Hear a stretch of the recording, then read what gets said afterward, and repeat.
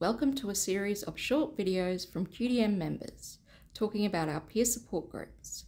First up, we have Christine White. What is peer support?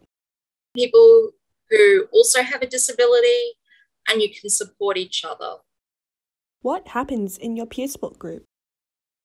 We usually have a guest speaker come in and talk about topics that we need to engage in, whether it be like NDIS, my aged care, the coming up election. And then we also have social events like a barbecue. We try to keep everybody interested and engaged. How has life changed since joining the QDN peer support group? So much, really. I've got friends. I feel more confident and I go out more. I've actually become a peer leader. It's just opened up the world to me. And it's also a great place to go because you don't feel judged or anything. How has the peer support group made a difference to your community?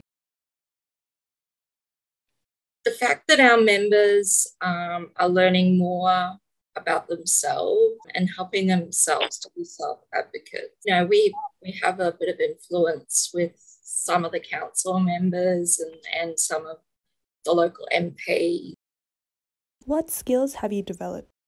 So I've definitely become more outgoing. It's helping me also to get back into work. The skills that I've gotten from this, like arranging and organising venues and guest speakers, those are all skills that you can transfer into a job.